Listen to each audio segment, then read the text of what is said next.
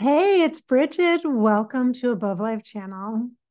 All right, we are doing our Sunday morning coffee podcast. You're going to have to deal with the lighting, just the way it is. It's nighttime. I was motivated to record this because I saw a post on social media that actually totally resonated with me. And on this topic that I had been wanting to record a Sunday morning coffee about. So I wanted to do the topic of the bad guy. And jumping off of the concept or the meme or the post that I've seen on social media about being the bad guy in somebody's story. I thought, ooh, we can all relate to that, can't we? Yeah, I want to talk about that. Let's do that one. But then tonight, after I had a group session, online group, I was uploading some material into the group space, and I saw one that said, I'm going to read it to you because it's like brilliant. It says, sometimes we are just collateral damage in someone else's war with themselves. Sometimes we're just collateral damage in someone else with their internal war that they're having with themselves. That got me. I felt that. So I wanted to talk about this concept of being the bad guy. And it comes from, I have a couple of different perspectives on this. And one is that sometimes people use the excuse of, oh, I'm just the bad guy, to give themselves an out, to not take accountability or responsibility for the actions that they've done, the things that they've done, the behaviors they've had that have caused pain for others. Sometimes the, oh, I guess I'm just the bad guy, is the, oh, poor me of modern times. Oh, poor me. Yeah, I'm so bad. Feel bad for me. You can't hate me or be mad at me. It's not my fault. I mean, I'm just bad after all. I mean, I'm the bad guy, right? Oh, poor me. There is also the bad guy energy of acknowledging and being overly concerned about being the bad guy, being labeled as the bad guy in the situation, or the one that hurt another person, or the reason why things are bad, or the reason why the marriage ended, or the reason why X, Y, or Z. So instead of being the excuse, instead of using the bad guy as an excuse, the bad guy becomes the reason, the dumping ground, the guilt pile for the over responsibility for other people's emotions. So the bad guy label can be because you're such an empath that you, of course, blame yourself when other people feel bad because of something you do, say, or have to be just upfront about or authentic about. So I understand what it feels like to be the bad guy. I am experiencing that. I have been going through that for quite a while. But that is a self-inflicted thing, self-chosen bad guy. I labeled myself the bad guy. And it's easy to do that when you're in a scenario where you can clearly see that you are causing other people pain by your actions. And it doesn't mean that the actions or behaviors are bad. They're not at all bad. They're not bad. They're very open. They're very communicative. They're very honest and upfront. And yet it's still painful. So as an empath, there's a lot of guilt that comes with that. Like, I'm causing somebody else pain, somebody else that's a good person. And the truth is, there's nothing I can do about that. and it doesn't make me a bad guy. Just because someone else is hurt by you being authentic, being yourself, being transparent, communicating, whatever your values are, your needs are, your evolution, your change, your transformation, whatever that is, if somebody else is upset by that, that doesn't make you bad. Because they feel bad, you're not bad. Okay? Their interpretation and how your life unfolding affects them because you're in relationship is part of it is theirs to deal with, to address, to manage, to handle, to integrate. And part of it is yours. Your responsibility is to be you.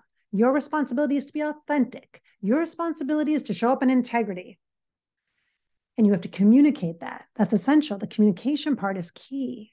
Do you see? And then to not be overly responsible and label yourself the bad guy.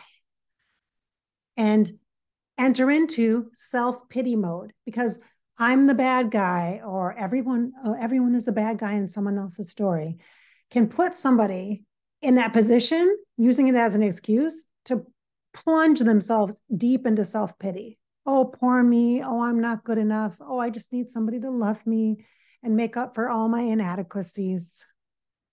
Or I'm not worthy. I suck.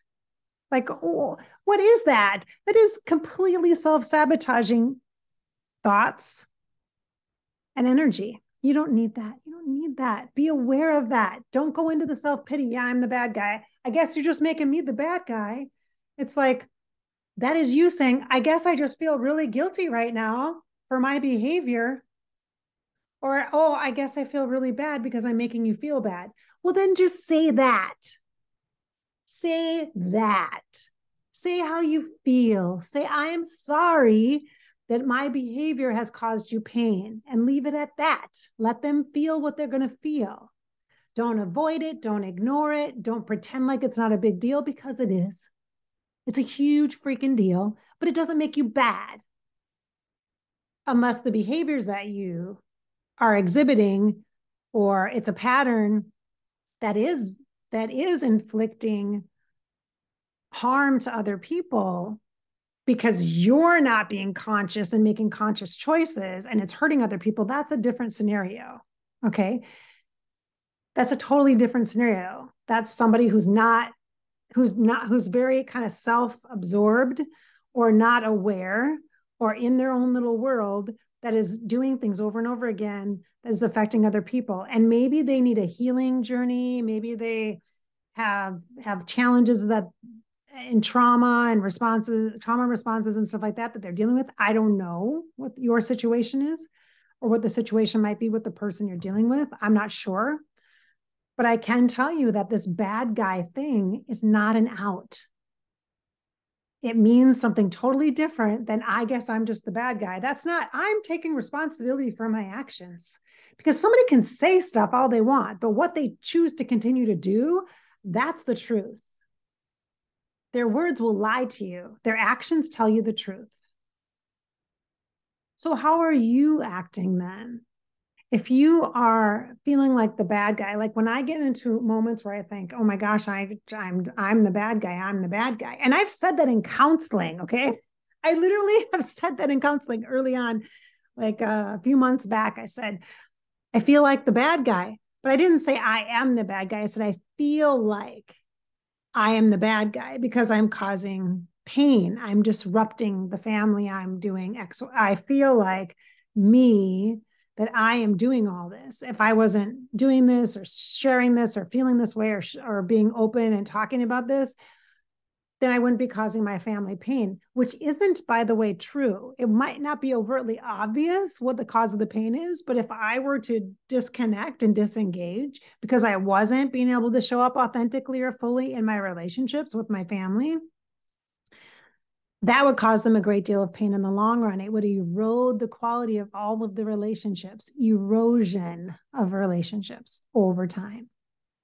So being aware of your behaviors is so key, but not going into self-pity mode, not sabotaging yourself and telling yourself you're a piece of crap. That doesn't help anybody. It doesn't help you. It doesn't help anybody. And it's not true. people who behave badly are not necessarily bad people. It's not like that. It's not that clear. There's good people and bad people, and that's it. No, there's people. And sometimes we are good, and sometimes we are bad, and sometimes we act like assholes, and sometimes we are just assholes overall because we have cycles of acting bad. And if you're in a relationship with someone like that, I'm sorry. And if it's like understandable, like you can understand, like it makes sense why they act the way they do, but it still consistently hurts you and they don't course correct their behavior, you can't be in relationship with them if you're going to be a healthy person. Or sooner or later, you're going to be the bad guy because you're going to get blamed.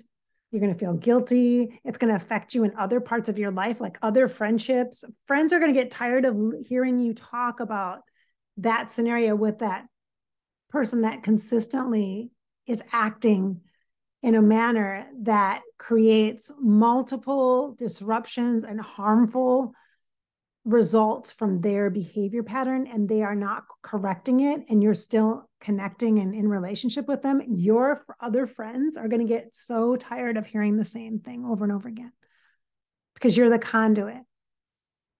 And in a way, you're supporting the bad behavior by accepting it. You have to have a higher degree of integrity for yourself and dignity to pull yourself above that and to let that person go, at least for now, until they figure stuff out, and they might not, and it sucks. And if that's a sad breakup or loss, that's what it is. That's what it is, because you need to be healthy. And part of your job as a soul is to live out your life experience to the best of your ability, not to live it out by suffering or holding somebody else's pain. And when somebody else has consistent bad behaviors, they're not necessarily a bad person, but their behaviors are bad over and over again. And they're not in a place where they are correcting that, or they don't see it's a problem, or they just make an excuse or say, oh, I'm bad. And that's like their response. You cannot take on the pain and the suffering that they have that is causing the bad behaviors and expect them to get better. Like, you're not the vacuum trying to clean up their stuff, because then you're going to get sick. You're going to get stressed. You're going to be brought down energetically in a place where your soul then cannot perform, cannot experience life and express to your fullest ability. You will be drugged down. Again, as nice as they are, as good as they are, regardless of what caused them to act that way, even though it's justified in the mind or it like makes sense, you're not here to be a human vacuum for people who can't get their behaviors in alignment with what they say and what they feel. Do you see what I mean? And again, I don't want to sound like I'm like a really cold person. I'm just being really blunt with you who are empathic, who are taking on other people's suffering and pain and justifying their behaviors because of that. They need to find their own power, because if you do things for them, they will not find their own power. If you protect them or covet them or buffer them, they will not find their own power.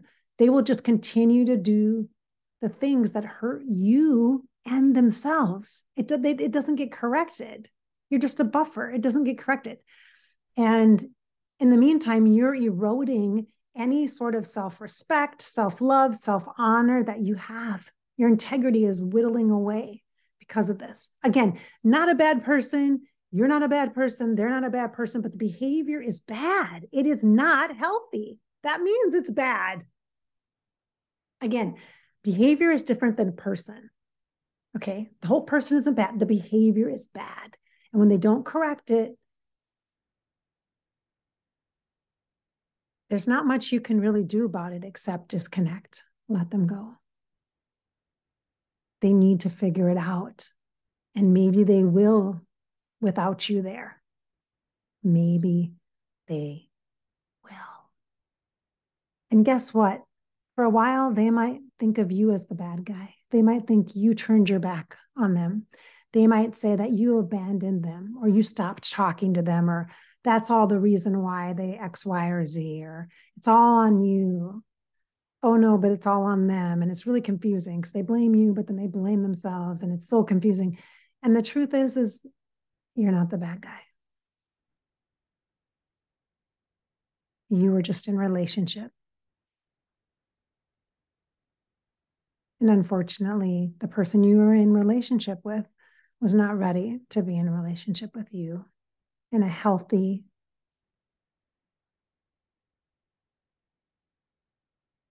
loving way.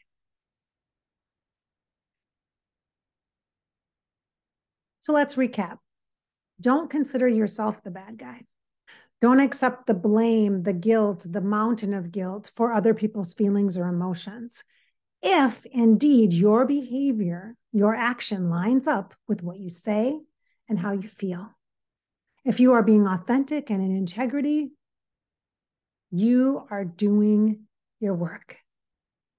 You are showing up, you are communicating, you are being, to your best ability, the best version of yourself. I'm not saying you're perfect. You're going to make mistakes, but you are in alignment with your integrity. And if you are in a relationship where someone is not, they say a lot of things, make a lot of promises, but when it gets right down to it, they never show up. They never show up for you. It's always about them. They always have needs. It's always about their needs not being met. It's the same old kind of a thing where they're frustrated about their life and they're projecting onto you. And then what bounces back to them is the default of, oh, poor me, I'm the bad guy. I guess I'll just have to be the bad guy in your story. You have to let them think what they want to think. And the truth is, you and I both know, we know they're not the bad guy. There's no way you would ever say that they were the bad guy. Ever. No, it's not that. All right, empaths. I don't know if that was a pep talk or a conversation about relationships. I'm really getting good at this relationship awareness thing because I am working on it. I'm doing a lot of self-work. This is weird, like the lighting is weird.